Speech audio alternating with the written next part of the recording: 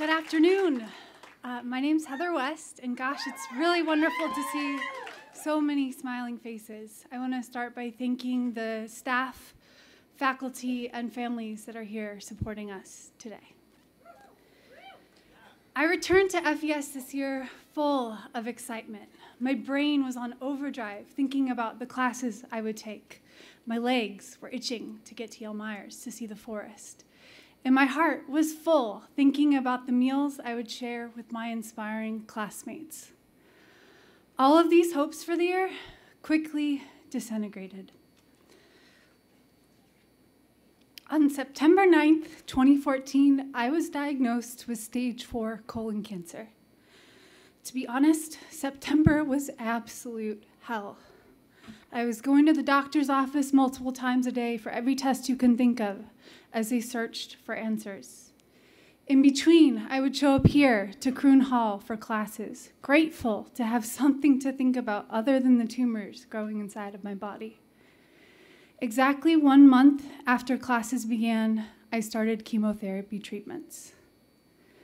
Now, I stand before you today not to share my story, but to ask you to think about yours. Where are you from? Where are you now? And where are you going? During my battle with cancer, I've had seemingly endless time to ponder these questions. I've conjured memories of growing up with my family in Davis, California to find strength. I've devoured stories of the daily successes of my classmates to find resolve. And I've leaned on an immense desire to continue my story in order to keep fighting. Now, we talk a lot about resilience at this school. Climate resilience, coastal resilience, forest resilience, urban resilience, but what about personal resilience? What about the ability to continue your work in the face of extreme obstacle?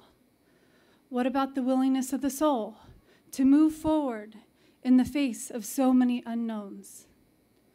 And what about the motivation to take one step forward, even when that step is full of uncertainty? Stubbornly, I stayed in school this year with the support of so many people on this stage and in the crowd today, and I thank you.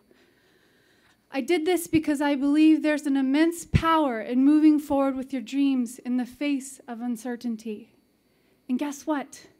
The big, audacious questions that we are all trying to answer in our work are full of uncertainty.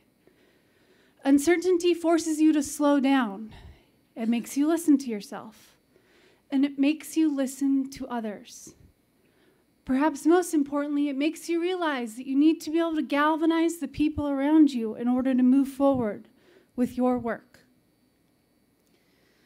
On this somewhat sunny afternoon, in New Haven, I'm struck by 3 things. First, there's no snow. A small miracle, something I never thought possible back in February. 2, we are all here. And 3, we are all here together. I see classmates in the crowd who will shape our climate policy. I see friends whose research will propel those policies forward. I see lawyers. I see advocates. I see entrepreneurs and foresters.